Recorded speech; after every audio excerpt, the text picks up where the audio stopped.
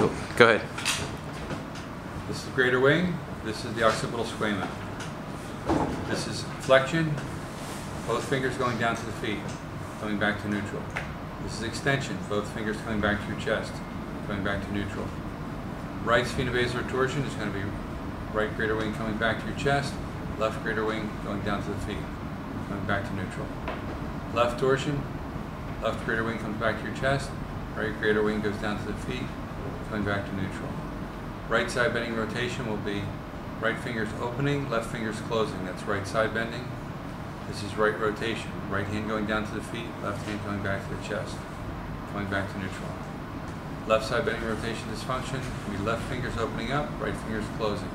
That's left side bending. Left rotation, left fingers go down to the feet, right fingers come back to the chest, come back to neutral. Right lateral strain or shear, either term is appropriate. It's going to be right pinkies, both pinkies going to the right, both greater wings going to the left.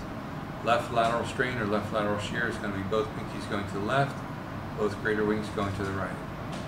Inferior shear is going to be pinkies going toward the feet, both greater wings coming back to the chest. Superior shear is going to be pinkies coming back to the chest, both greater wings going down to the feet. Compression is going to be core motion in all directions. The end.